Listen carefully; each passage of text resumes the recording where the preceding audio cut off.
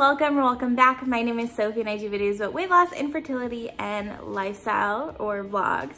Today is weigh-in 5, which is crazy to me that we're already at weigh-in 5. I feel like the weeks are going by so fast. I cannot believe that we've already gone through more than a month on this new weight loss journey that I've been on. It feels like just a couple of weeks, and I'm really happy that I haven't wasted these past 5 weeks doing nothing, and instead I've been focusing on my health because it's been going by so quickly, and I feel like it's just gonna go quicker and quicker as the weeks go by. So before we get into the weigh-in, the measurements, and the before and after pictures, I did want to touch base on how the last week has been going for me, what goals I've accomplished, and which ones I haven't. So let's start with my calorie deficit. Everything went really well this week again. I don't think I went over at all, which is awesome. My goal in a week isn't to be perfect every single day, but I would say that this week it kind of was. I think the one thing that I can definitely work on are the amount of veggies and fruits that I do consume, because that is on the lower side for sure. But otherwise, I did really well on my calorie deficit. I stayed on track and I'm really happy that I did. Calorie deficit is just working really well for me, and I don't really see myself getting off of that for the time being. Again, like I said last week, I'd love to try new things, but I'm just not ready because this is working so well for me. I think maybe once I hit like a plateau or something, that's when I'll try and shift things around and see what I can do for food. But for right now, I'm sticking with it. In terms of exercising, this is where I fail every single week, and I can't say that I haven't failed this week. I've definitely failed again. I really wanted to talk about this because some people might relate, but I really started thinking this week about why I keep failing at my workout goals.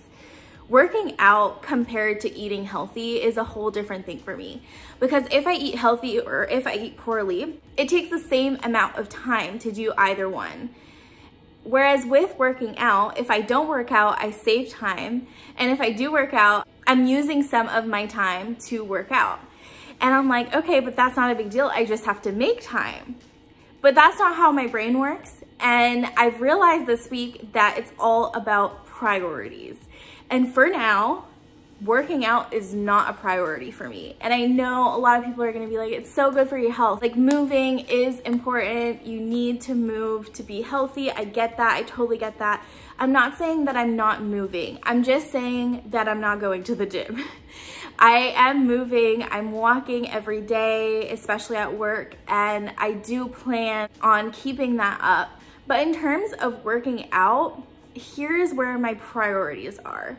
So in my area with COVID and everything, we have been on lockdown a couple of times, but right now we are not on lockdown, and we're able to see our closest family and friends. We do have like a limit of people that we can see, but we are able to socialize and see friends and family. And although my area is doing really well, just a couple of hours away, they're not doing so well. So I don't know when we'll go back into lockdown, if or when, you know?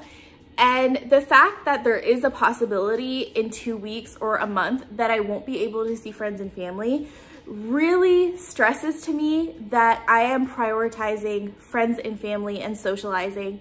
And that's kind of why I don't have as much time to go to the gym than I did 2 or 3 months ago when we were in lockdown.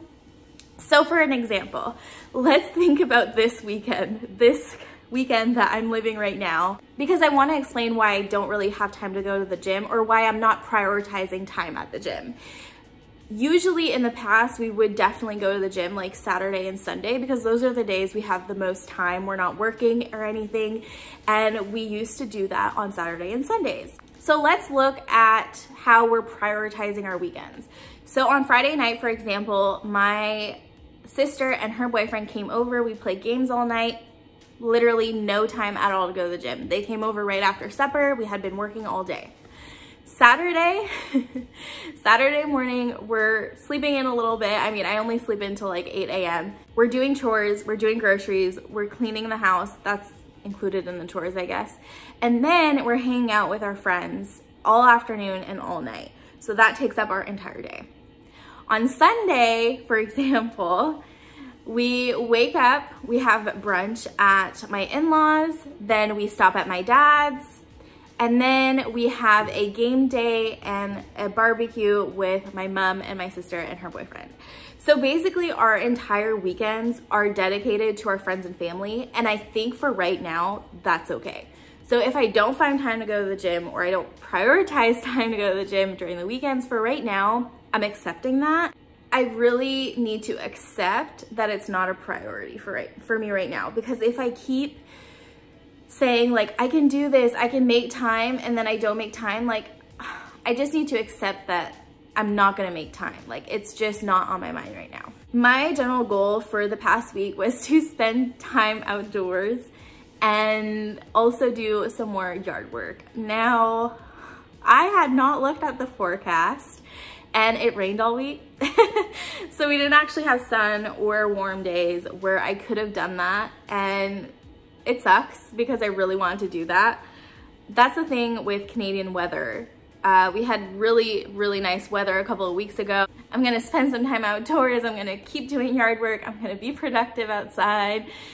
And then it rained all week. Like you just never know. So that was also a fail. So this week I only accomplished 1 out of my 3 goals, but that's all right. It's fine. So let's get into the weigh-in and the measurements and the pictures.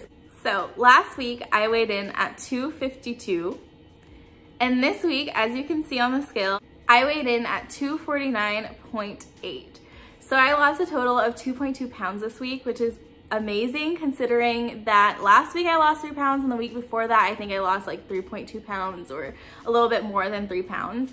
The fact that I'm losing so much still is honestly mind-boggling to me and kind of reiterates the fact that I was eating so much shit in the past. Like if I'm losing that quickly because I'm eating healthy, it probably means that I was eating so poorly before. But I'm really happy with that number, and I was actually quite surprised on the scale this morning because, you know, sometimes you wake up in the morning and you feel really light. You're like, oh my gosh, I'm not gonna weigh a lot today. Like you can feel how light you are. Well, this morning I actually woke up and I felt very heavy and it was like hard for me to get out of bed. And usually when I feel that way, it is because I'm weighing a little bit more, like I'm retaining water, whatever it is, but I can usually feel it in the morning when I get up. So I was a little shocked to see 2.2 pounds lost this week, but incredibly happy with that number. Let's look at the measurements. So this week was kind of a weird week in terms of measurements. And I think my measurements to me are strange because I'm not working out. Like I'm not focusing on any part of my body and moving my body that much. Like I'm doing a lot of low impact. So I feel like that's why the measurements are always a little strange. So let's look at them. I did not lose in a lot of areas. The only place I lost was in my waist. I also lost in my left leg and in my stomach. And then I actually gained in my chest area. And I feel like it might just be like where I'm at with my cycle, because I think that like us women, like our boobs just like get bigger and then smaller and bigger and smaller depending on where you're at in your cycle.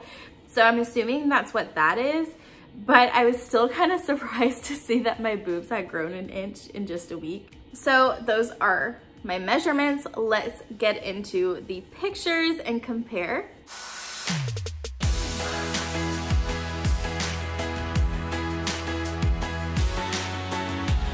And here is the video.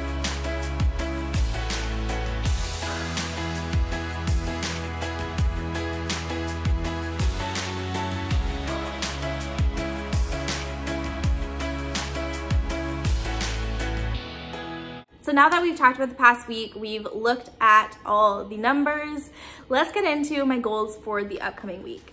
So I think you guys know that based on what I said previously, I am going to be doing a calorie deficit still this week. I actually have already planned some of my days because I do like doing that and knowing far in advance what I'm gonna be eating every day. So I definitely will be following my calorie deficit.